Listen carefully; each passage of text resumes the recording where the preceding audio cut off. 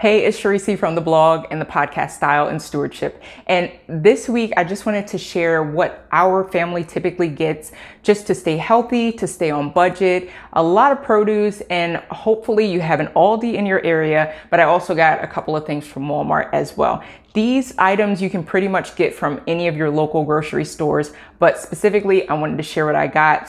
So if you have an Aldi in your area or Walmart, these prices may not be exactly the same, but I thought that they were really amazing deals.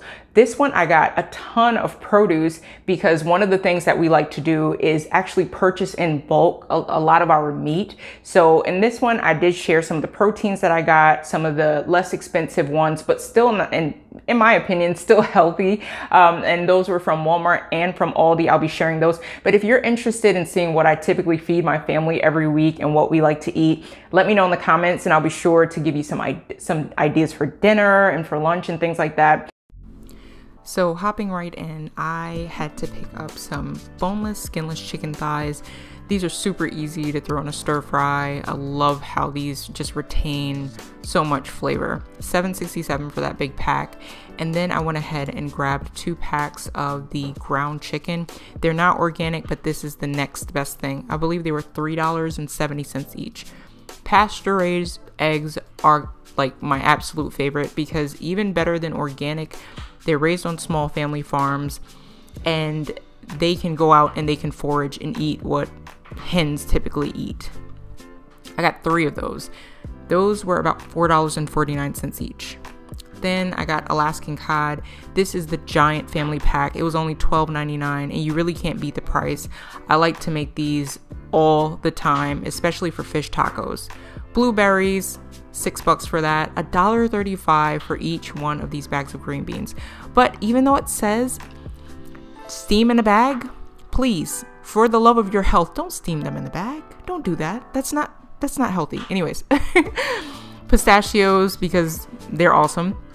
And I like to grab their salsa, their canned black beans, and of course their pasta sauce is my absolute favorite.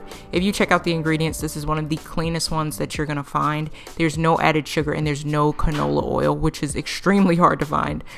Same thing with their salsa, and it's so flavorful. That one tastes so fresh to me. I love it. Black beans.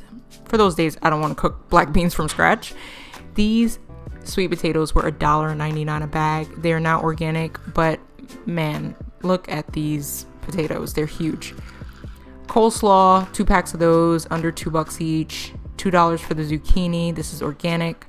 Perfect for pastas. A bag of avocados, $3.49. Organic broccoli. Ginger was, I believe, $2, which is insane for all of this ginger. I love cooking with ginger. Great anti-inflammatory. 2 packs of peppers for $1.99 and some cilantro for 75 cents. English cucumber, and this watermelon was like under $4. Organic grapes were $4 for this entire container, which I just went to Costco last week and it was about $7.99 for the same amount. $1.99 for these limes, great to put in your water for minerals. 2 bunches of bananas, always great for smoothies or for a snack on the run. Pink lady apples have got to be the best apples in the world to me. These are organic and they were $5.79 a bag. Cara oranges, and these, they have such a good flavor. A little more tart than your regular clementine. Really good. A pineapple, this was $1.85. We eat about 1 to 2 pineapples every week. From Walmart, I grabbed some coconut flour. I love to use that in my muffins. Some dairy-free classic ranch by Tessemae's, and then some grain-free taco shells. Then I grabbed 4 plantains. They were 48 cents each. These are so awesome. We go through these things. Then I grabbed a rutabaga. Have you ever eaten a rutabaga before? It's really delicious. It looks scary, but it's not. Have you eaten it? Let me know in the comments.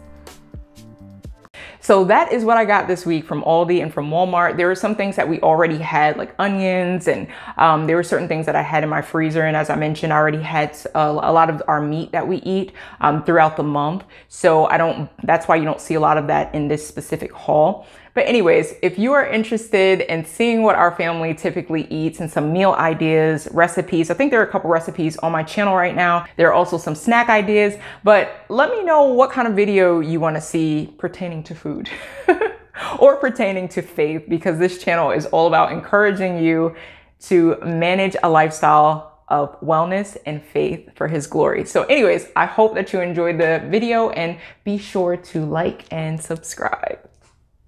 Peace.